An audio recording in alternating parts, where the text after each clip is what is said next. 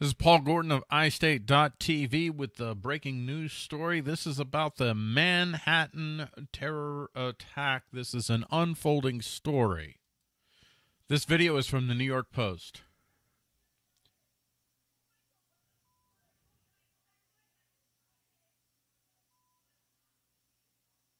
I believe that's the suspect.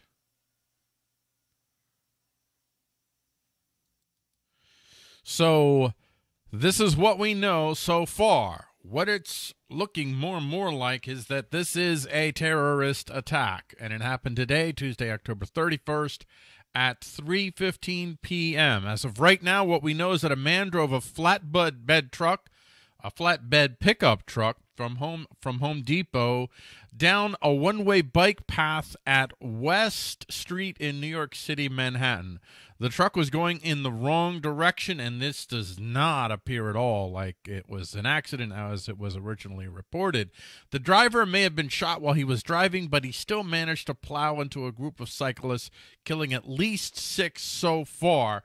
After he struck the cyclist, he got out of the truck waving an imitation firearm.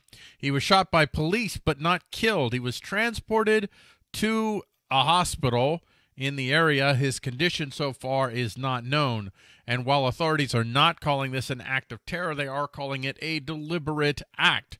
New York police are also reporting that he did shout Allah Akbar after exiting the vehicle. The president has been briefed on the situation but has not commented yet.